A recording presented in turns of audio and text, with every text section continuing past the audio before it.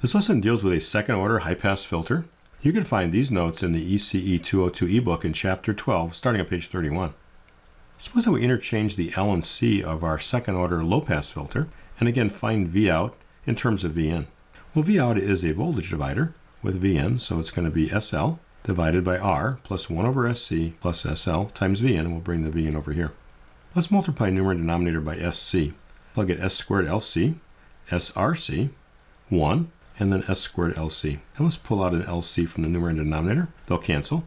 I'll get S squared divided by S squared plus RC divided by LC. The C's cancel. I get R over L, and then 1 over LC.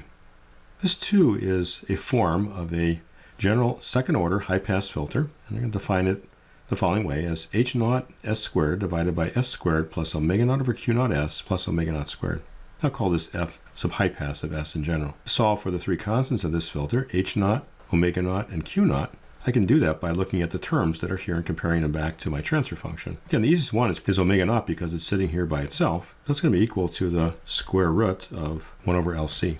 Now the denominator of this particular high-pass filter is the same as our low-pass filter. And the reason is that we have the same elements in series, so we have the same characteristic equation. So we'll find that the value of Q naught is actually the same as it was last time, although I can go through the algebra again. It's 1 over R squared of L over C. The term H naught is a thing that multiplies S squared, and that's just equal to 1. Now to sketch the magnitude versus frequency, let's take a look at our transfer function for S equals j omega. Let's do it with our general form. We have H naught times S squared. I'm just going to write that as j omega times j omega because that's one of our forms. And then our denominator is going to be S squared, which is minus omega squared. Then j omega times omega naught over Q naught, and then omega naught squared. Now I need to make this term equal to 1, so let's divide the denominator by omega naught squared. So I'll pull it out in front. I have a 1, and then I have minus the ratio of omega over omega naught quantity squared. And then here I have j omega divided by Q naught, and then I've got an omega naught divided by an omega naught squared, so one of those cancels and I get an omega naught in the denominator.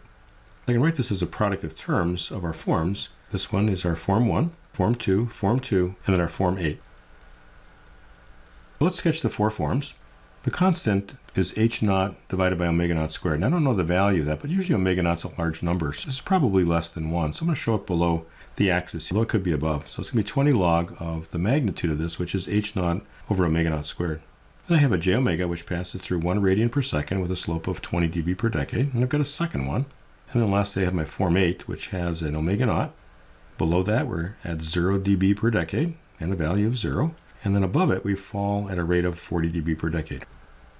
Now I want to add the results. So let's find the regions where the slopes are constant. So in this region, I have a slope of 0, plus 20, and then 0. So a net slope of 40 dB per decade. Take an easy point to start my curve out. Get it right here, where all but one curve is 0. So this is 0, this is 0, this is 0 dB. And then lastly, this is the value of 20 log of H naught over omega naught squared, whatever that turns out to be. Then we're going to increase at 40 dB per decade. And then we get to this next region, I have net slope of 20, plus 20, and then minus 40, so it levels out. Now the question is, where does it level out? Well, I can use the fact that I know the slope, and I know two frequencies, frequency of 1 radian per second and the value of omega naught. So the rise over the run would be x, this point, minus this point, which is 20 log base 10 of H naught over omega naught squared, divided by the log of omega naught divided by 1. And that's got to be equal to plus 40 dB per decade. And now I can solve for x. So x is going to be equal to this term on the other side of the equation. And I'm going to multiply this by this. So I'll get 40 times log base 10 of omega plus this term. And I'm going to write this term here as a sum of terms. So I've got 20 log base 10 of H naught. I got 1 over omega naught squared. I could write that then as a log base 10 of omega naught to the minus 2 power. So clean this up then. I have 40 times log base 10 of omega naught plus 20 log base 10 of H naught and then minus 40 log base 10 of omega naught. So this cancels with this, and I'm left with 20 log base 10 of H naught. For frequencies above omega naught, we're approaching a gain of H naught, which is passing high frequency signals, and as the frequency gets lower than omega naught, then we're decreasing as frequency is decreasing, and eventually we're going to hit minus infinity dB, which is a gain of 0. High frequency signals are allowed to pass, and low frequency signals, compared to omega naught, are reduced at the output. And this is why this is called a high-pass filter. We could also see this on the schematic if you go back to page 31. When the frequency is high, This is with respect to omega naught. And the capacitor looks like a short circuit. The inductor looks like an open circuit. And with an open circuit, current in here is 0. The voltage across here is also 0. So we go around the loop, you get the rise in voltage is V out, a drop of basically 0, another drop of 0, and then V in. So approaching a gain of 1. And of course, we saw this through the algebra that we just did. Let's go to the other extreme. Let's go to very low frequencies. This becomes a short, and this becomes an open. The frequency is decreasing, the signal is decreasing. But we can also predict the slope. We've got a series combination of elements. Our voltage divider would be most of the voltage is across the highest impedance. It's going to be equal to approximately V in. The current that flows then is going to be V in divided by 1 over SC, or really just times SC.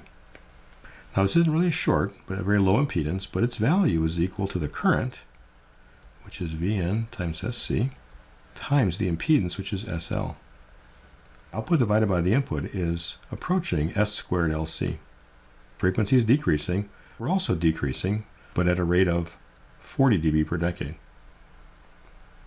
These are some of the properties of second-order high-pass filters.